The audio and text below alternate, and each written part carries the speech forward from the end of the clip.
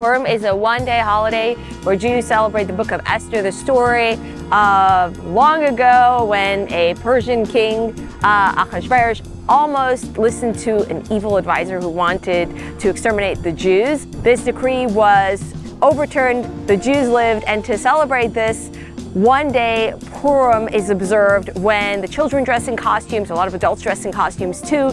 You give each other gifts of food called shalach manas, you give charity, and also the men drink. Last year for Purim we were in Williamsburg, which is really my turf. It was a great and very, very rainy day. Today we're in Boro Park and I want to share with you what it looks like here on this sunny, cold, lovely Purim day.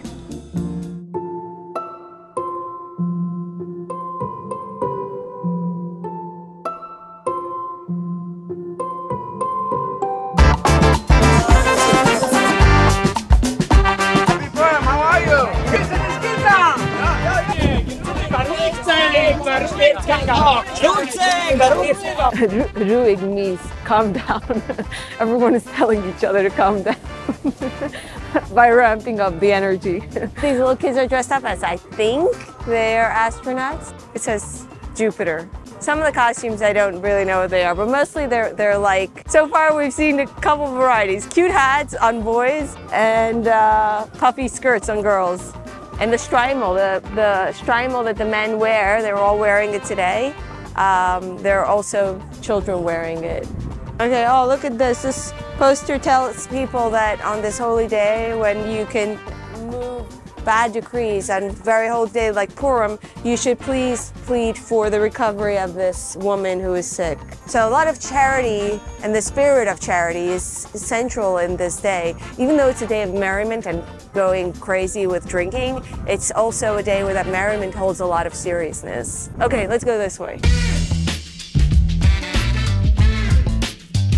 I'm hearing, what are those, sparklers? Oh, the boy over there, yeah. Yeah, what are those things? You throw them and they pop. What are those shoes? She's walking on some wheels or something. We're hungry. This whole trailer here is just candy for Purim, for the people's gift baskets. All right, let's go. Keep moving. Yeah, of course, Purim geld.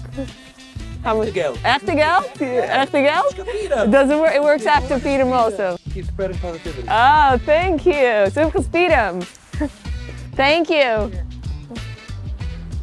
What do you say? I got Purim geld. Purim geld is like when you give shalach manas, usually you get Purim geld. He gave me $40. I guess I should turn it into singles and give it out. Are you ready for hamantaschen? This? Okay. So what are hamantaschen? Hamantaschen are these triangles pastries you eat on Purim. Its significance is not entirely clear, but the word hamantaschen means Haman, the evil character who wanted the Jews to perish on Purim. And taschen is the Yiddish word for pockets. So you have him in your pocket. It's a Yiddish expression for saying, I don't care about him. Oh, I see what you are. They're dressed up as Tom Eden employees. Oh, you look so nice. So this is the bakery we're gonna go into. They're dressed up as the staff of the bakery. Oh, that's so nice, thank you. There's a whole culture around hamantaschen now. It used to be just poppy, which is in Yiddish moon, and lekvar, which is prune, like dark brown, unexciting flavors. But there's now, look at this, let me show you. We have almond, we have apricot, nougat, prune, chocolate, raspberry, poppy. In the dairy section, we have these. We have cheese, caramel, strawberry, and cheesecake crumbs. This bakery is a very modern bakery, which means they keep reinventing old pastries and with the newest flavors. I have to have dairy. The dairy version is the best, but I'm trying to decide between cheesecake crumb and praline. Do you know what praline is? Thank you so much. I got singles. What does this look like? I ask what this is. Well, they look at me and they're like, what kind of question is that? It's obviously fancy hamantaschen. Are you supposed to bite into the whole thing at once? Oh, it's soft. This is really good. Cheesecake flavor. Are you gonna go get another one? Hope not. That's where the incredibly loud music is coming from, on the balcony. It helps lift the spirits. Oh, look, this card, speaking of which. It's tied to it.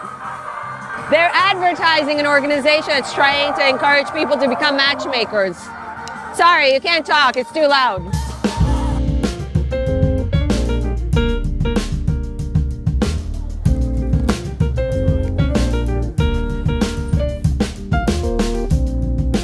It says, which teeth do you want? Remember not to eat a lot of nasha and Purim. Okay, it's time for some seriousness. So these two posters are trying to move people to more seriousness, but also to making sure that nothing out of control happens. It's actually telling men not to go collect charity, especially unmarried boys, except in places where it is certain that no women can be found there. Meaning if there are women in the house and the boys are dancing there and the women are watching, it could be too much. So this poster I actually first saw on Twitter because there was a bit of a backlash to it and people were saying busybodies are going way too far, they're pushing everyone away. They'll still hang their posters. If people will listen or not is a question of its own. A joyous life only without internet and video. Ooh, look at this. A car with open internet is forbidden according to the rules of some great sage. And there's a picture of a Tesla. The way the day works is in the beginning, the morning-ish to afternoon, before everyone gets drunk, you deliver shalchmanas, and you can do a lot of them. I think my mother would make like 200. So you give and you get and you give Purim gel to anyone who brings to your door. And then the second half of the day, the evening, is when the drinking really ramps up. A lot of people try to get the shalchmanas out of the way before they get drunk.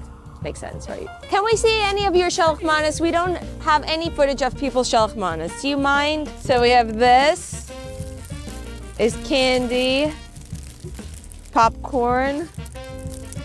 This is a little different. What's in this? Do you know? Yeah, with chocolate. And drinking alcohol? Oh. Thank you. Thank you. Purim. Hi, what are you dressed as? A bellman. He's a bellman, and you? I'm the one coming to the hotel. Oh, you're very wealthy. Ah, very nice. Can I give you Purim geld? Thank you so much. Simchas Purim, thank you. I got Purim geld, so I'm paying it forward. She's a hot air balloonist. Awesome. You look wild. What's your costume? What's my costume? A funny guy. Ah, hilarious. Purim. Simchas Purim. You look hilarious. They're different emojis, each of them? Yep. A wink, a smile. Oh, and the hearts. Very cute. Can I give you Purim geld? Happy Purim. To you, and to you, and to you. Because you have such gorgeous costumes. What's your costume? A Zaida? No. You also? You're also a Zaida? Very nice. I really like it. What is your costume? He's a rabbi? You're a rabbi. Oh, you figured it out. What's his costume? Like a boogeyman holds him. A boogeyman holds him. Oh, and what are you, Chanyak? Awesome. He's dressed as a very old-fashioned man, right? I'm struck by so many of the kids that are dressed up as older people. It is so interesting that the children enjoy and are so delighted to be dressed up as older people in gray hair and canes. I can't imagine in the secular culture children enjoying the idea of dressing up as an old person. I think it's something really interesting. Was ist dein Versteller? Na? Nanach? Was ist ein Nanach? Weiß nicht. Nanach is, there's a sect called Breslov, and they're a little hippie-esque, and he's dressed like he has an instrument. I'm also struck by how many of the kids are dressed up as different sects or sub-branches of Orthodox Judaism, like the Nanachs, which are the Breslov sect, which are considered like the wild and maybe more spiritual, maybe more out-of-the-box Hasidic group. Or I saw one kid dressed up as a yeshivish, which is non-Hasidic Orthodox. I saw a kid dressed up as Chabad, which is a sect that doesn't have a very big representation in Boro Park and not at all in Williamsburg. So we're seeing these different internal distinctions expressed through the costumes. Oh my God, he's dressed as a kosher slaughterer. Oh no, that's a terrible costume. He kills the chickens. Oh, wow, yeah. Wait, let me hear. What's the rap?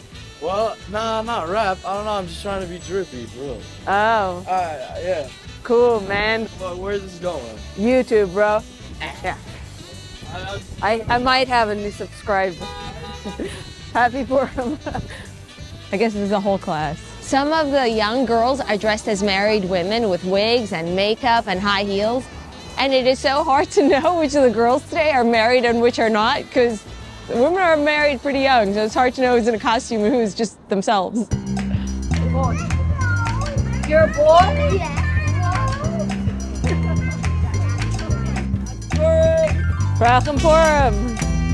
So there are all these groups of kids. They're called mobiles that will organize, usually teenagers. They will wear the same clothing. So they will go from house to house and they will make merry. They will play music, they will dance, and in exchange for that joy that they bring, they will expect money for whatever charity they're fundraising for, usually for their school. This truck was out there last year as well. An organization, Einayim, is trying to get people to guard their eyes. Eyes are the gateway to the soul. Don't contaminate it with unsavory sites in the streets or on the internet. I don't know who's funding this organization, but they have posters everywhere. Then they have trucks circling during the Purim festivities. Okay, my cameraman is very audacious, and I think he wants to join up or something. He's getting himself ingratiated into homes where people are drinking and having fun. I don't know, I think he wants to dance.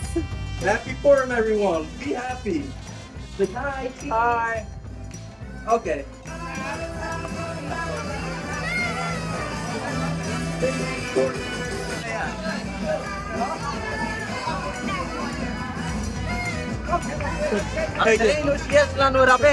We saw all sorts of cute, wild, crazy, funky costumes. We had delicious hamantash. We did not, though, today see a lot of drunks, just a little bit. I think the drinking is still about to ramp up. I will say, in contrast to my visit in Williamsburg, maybe because it's a different year, different weather, people were really open and friendly, and it was a very, very fun time today for Purim. So thanks for joining me on this Purim adventure.